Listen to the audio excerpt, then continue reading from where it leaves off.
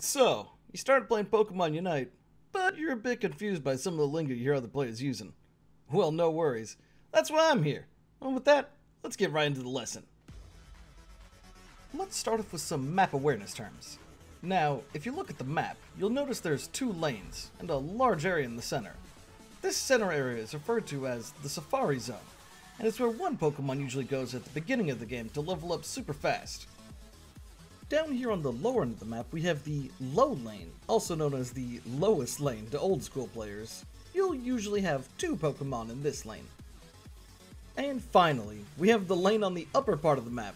We refer to this as the Uppies lane, for obvious reasons.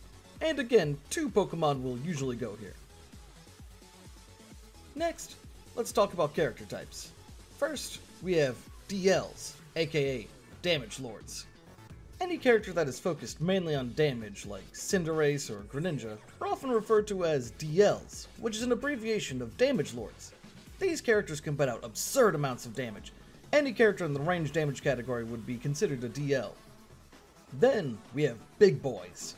Big Boys are the, well, bigger characters. Any character that has high defenses and HP fits into this category.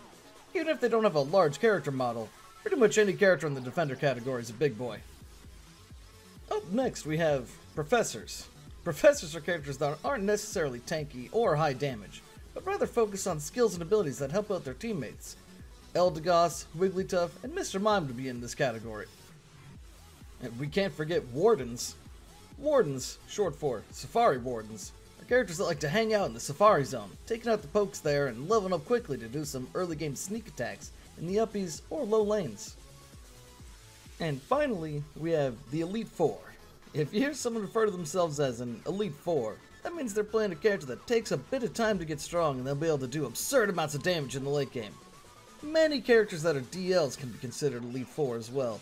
I know, it's a little confusing calling one person an Elite Four, but this is actually a reference to the very first Pokemon game, Pokemon Red. And now, to wrap up, we'll just quickly cover some commonly used game terms. Unevolved Pokemon are often referred to as Smalls, and the evolved forms are affectionately known as Biggies.